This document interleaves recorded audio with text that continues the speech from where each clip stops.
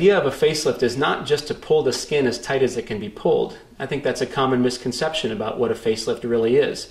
A facelift is not a skin-based procedure. A facelift is a deeper procedure that strives to restore the volume in the deeper portions of the face to where they were when you were younger.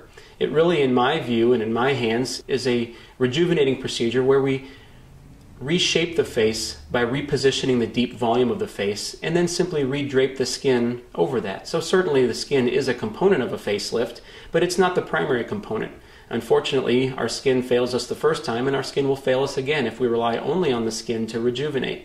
What we really want to do is we want to restore the deep volume back to where it belongs in a more youthful configuration and reshape the face to give back that heart shape as opposed to that triangular shape, and then redrape the skin. And that's a word that I've always really liked because it really describes what we're doing.